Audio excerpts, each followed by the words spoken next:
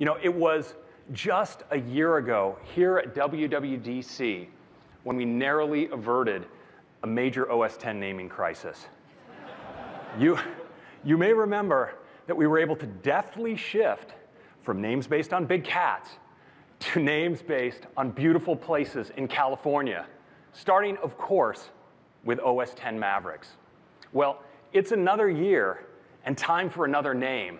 And so we collected our crack product marketing team, shoved them in their VW minibus, and set them out on the road.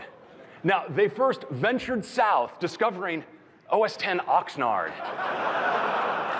Now, this wasn't quite right, but undeterred, they headed east, landing at OS X Rancho Cucamonga.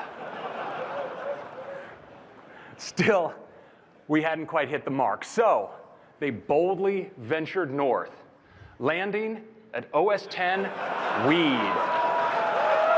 Now,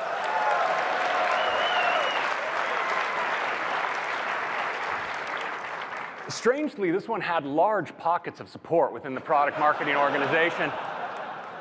But saner heads did prevail, and they set off on what then was a somewhat more circuitous path that took them ultimately to a place that embodies the beauty and power of OS X. We discovered OS X Yosemite.